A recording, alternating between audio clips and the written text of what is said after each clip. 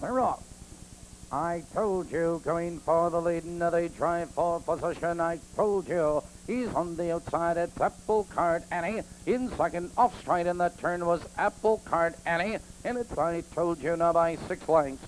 It's Silk Shadow, second, now by 4 lengths. It's Fox Valley Contessa Ovana, followed by Shipshay Woman. It's Orphan Angela Vicky Nordland, approaching the opening quarter. And I told you, and the lead now by 4 lengths. Silk Shadow is second by 3 lengths. Fox Valley Contessa Ovana, third by the quarter, 31 and 3 the quarter. I told you, maintains that lead now by 3.5. Silk Shadow closing the gap, second, 4 lengths. Fox Valley Contessa, third now by 4 lengths. It's Ovana, followed by Shipshay Woman or Fun Angela. Vicky Nordland approaching the half-mile marker, and I told you, has that lead 3 lengths. Silk Shadow is second, 3 lengths. Fox Valley Contessa, third by 3. It's Ovana first of all.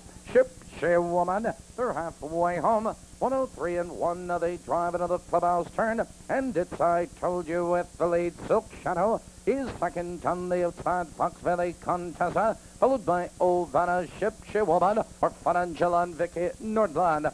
Now they come into the back stretch, and I told you, maintains a lead a length and a quarter as Fox Valley Contessa moves at the leader on the outside, and from far back, here comes Orphan Angela, 3 wide. Now they drive by the 3/4 mile mark.